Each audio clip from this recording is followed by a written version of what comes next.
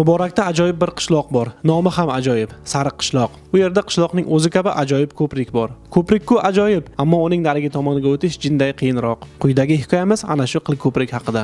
Bugun har sohada muammo yetarli. Yillar davomida yig'ilib qolgan muammolarni qisqa muddatda hal qilishning imkoni yo'q. Shu sabab ularni yechishda avvalo dolzarblikka qarash kerakmikin? Masalan, 10 ta masalani qo'shtirnoq ichida joyiga chiqib o'rganib keyin tashlab ketgandan bitta katta ishni hal qilgan tuzuk bizningcha. Ana shunday yechimi dolzarb bo'lgan muammolardan biriga Qashqadaryo viloyati Muborak tumanidagi Sariq qishloq aholisi duch kelgan. Sariq qishloqda bugun 350 ta xo'jalikda 1700 nafar aholi yashaydi. Qishloqning o'rtasidan 50 yil avval kovlab ishga tushirilgan Qarshi magistral kanali o'tgan. Bugun sariqliklar kanalning ikki tomonida yashaydi. Muammo shundaki, ushbu qishloq ikkiga ajralib qolgan bo'lsa ham, uni o'zaro bog'laydigan avtomobillar uchun yo'l o'tkazgichi yo'q. Mashina o'tib qaytadigan eng yaqin ko'prik qishloqdan 4-5 kilometr uzoqda. Qishloqdagi maktab, bog'cha, savdo do'koni kanalning bir tarafida joylashib qolgan. Qishloq aholisi har ikki tarafga o'tib qaytishda kanal ustidan hashar yo'li bilan qurilgan eski osma ko'prikdan foydalanadi. Mahalla raisi Hamro Choriyevning aytishicha, ko'prik o'tgan asrning 70-yillarida sariqliklar tomonidan hashar yo'li bilan qurilgan. 2019-yil bahorda kanalda suv ko'payib ketib, qilko'prikdan o'tish imkonsiz bo'lib qolgach, uning narigi tomonda yashaydigan o'quvchilarga maktabdan bir hafta ta'til berishga majbur bo'lishgan. 350 ta xo'jalik bor. 1700 ta odam soni bor. Shuni yarmi bu tomonda turadi, yarmi bu tomonda turadi. Bu yerda o'tishga ko'prigimiz sal ahvolcha tavroq, imkoniyat bo'lsa ko'prikka bir homiy bo'lib bir yordam qilsalar agar. Yo'llarimizga chag'il to'kilgan, suv o'tkazamiz deb yana buzib tashladilar, ko'rgan bo'lsalar.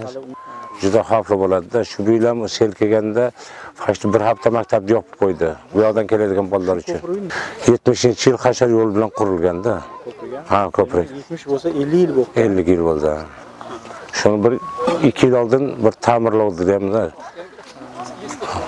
Rezin qoqib odam. O'sha 2 yil oldin qoqilgan. Ha, 2 yil oldin hashar yo'l bilan rezin qoqib, chetkirma qilib buzilgan joylarni boshqa qilgan. Ko'prikning yog'ochlari allaqachon yaroqsiz holga kelib bo'lgan. 2 yil oldin qishloq ahli chirigan yog'ochlar ustiga eski shinalar rezinasini qoplab, ko'prikda qo'lbola qo'shtirnoq ichida kapital rekonstruksiya qilishadi. O'ziga xos rekonstruksiya ham vaziyatni yaxshilamagan. Ko'prikning ahvoli hamon xarob. Yetmaganiga juda xavfli ham. Uning ikki chetida himoya sifatida sim to'siq tortilgan. Bugun ana shu sim to'siqlarning aksariyat joyi isitilib, simlarning uchi chiqib turibdi. Ko'prikdan yurganda u qimirlab, odam muvozanatini yo'qotishi va himoya to'siqdan chiqib qolgan simlarga o'ralashib qolishi hech gap emas. Ota-onalarning aytishicha, bolalari ko'prikdan o'tayotib tez-tez qo'li tilinib keladi. Bundan tashqari, suv to'lib oqqan paytlari ko'prikni ushlab turgan ustunlar joylashgan yerning tuproq qatlamini yuvib ketgan. Ko'prik ustunlari omonat turibdi. Hududdan tuman xalq kengashiga deputat etib saylangan Davronjon Davronovning aytishicha, muammoni hal qilish uchun viloyat hokimiga murojaat qilingan. Bu ko'prik masalasi bo'yicha o'zimizning tuman ikkinchi chaqiriq ikkinchi sessiyasida dasturga qo'ydim va tumanning budjetidan bu ko'prik mablag' qoplab bilmasligi ma'lum bo'ldi. Ya'ni yetmasligi ma'lum bo'ldi.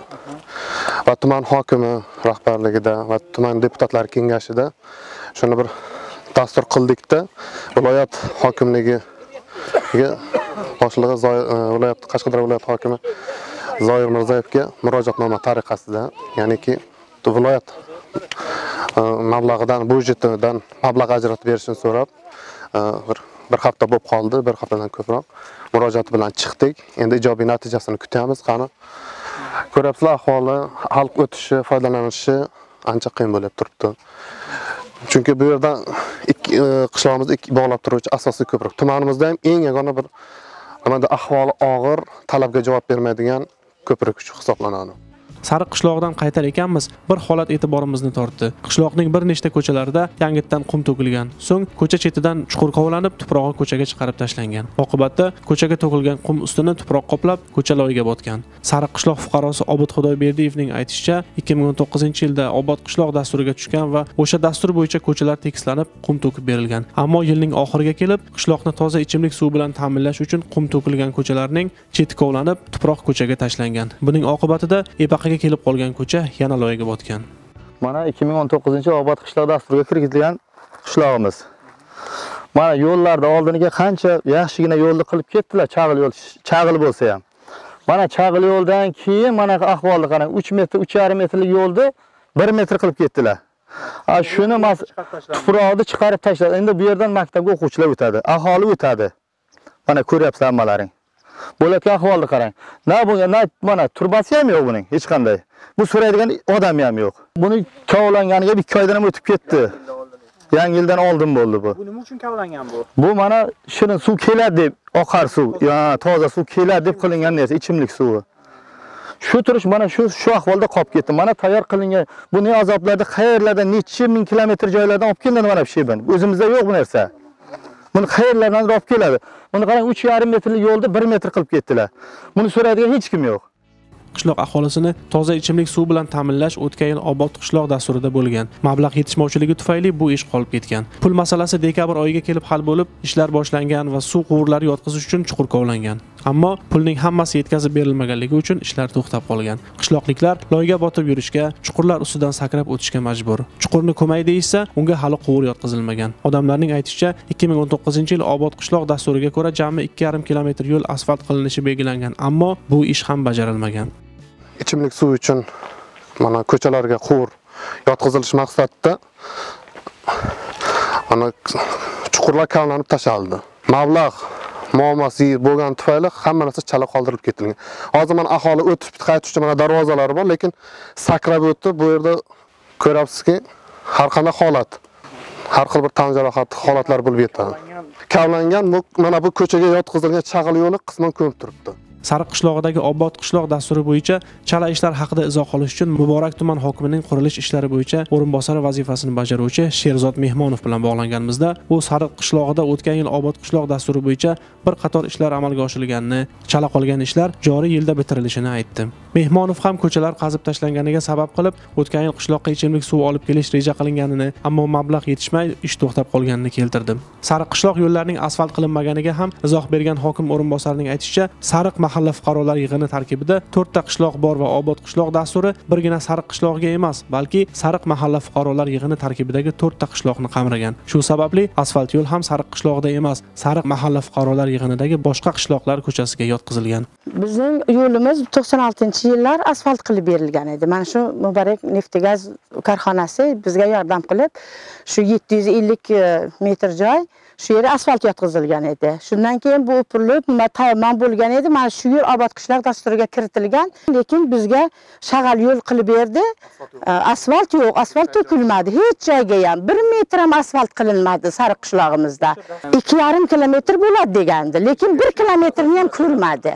Qo'shni qishloqqa olib ketishdi, Sheyx qishlog'iga olib ketishdi. U qishloq lekin obod qishloqqa kiritilmagan. O shag'al yo'l ham mayli edi. Mana suv o'tkazamiz dedi, asfaltning o'rtasidan ariq qazildi, mana tuproq qildi. Bolalarimiz endi maktabga borguncha katta etiklarda yarim loyga botib maktabga boradi. Keyin mana shunday ahvolda bizdan ko'chamiz. Yozda changning dastidan o'tirib bo'lmaydi. Mana ko'rasiz posyolka. Kravatda tashqarida o'tiramiz. Bu yerdagi changning dastidan na ovqat yeb bilamiz, na mehmon kuta olamiz. Mehmon kelsa ham endi ovqatni suzdim deganingizda hamma joy qum tuproq bilan belanadi. Bizga yordam qilib yorsalar, mana shu 1 kilometr ham chiqmaydi mana shu yo'limiz. Qancha yugurdilar, o'zimiz ham ayollar birgalashib bordik hokimiyatga ham. Lekin bizning asfaltimiz, bizning gapimizni tinglaydigan odam yo'q.